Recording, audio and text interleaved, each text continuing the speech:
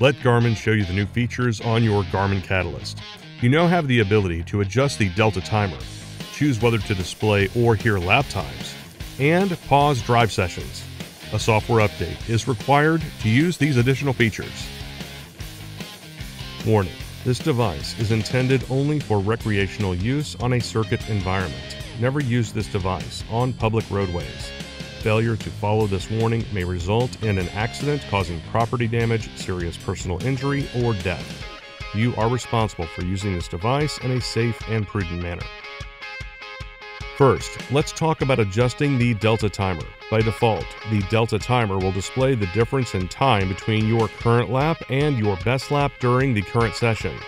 You can now set the Delta timer to compare the difference in time between your current lap and your best lap of the day, your personal best, or your optimal lap. Adjusting the Delta timer will change how it appears on screen during a drive session. You can also choose a Delta timer option when exporting a video. To adjust the Delta timer, select Lap Timer when setting up a drive session.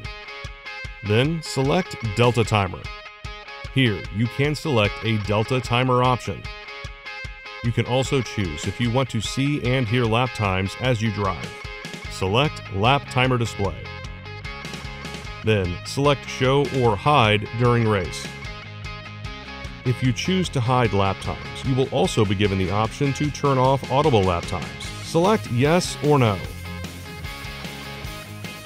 Now, let's talk about pausing a drive session.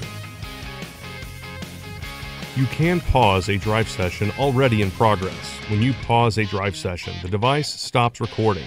This is useful if you make a long pit stop or your vehicle breaks down on track.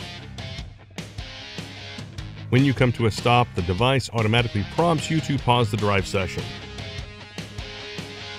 You can also select Stop, followed by Pause. Selecting Resume will begin recording immediately. If you forget to select Resume, don't worry. Your Garmin Catalyst will begin recording once you are back up to speed and on track.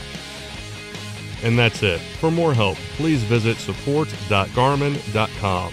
Thanks for watching.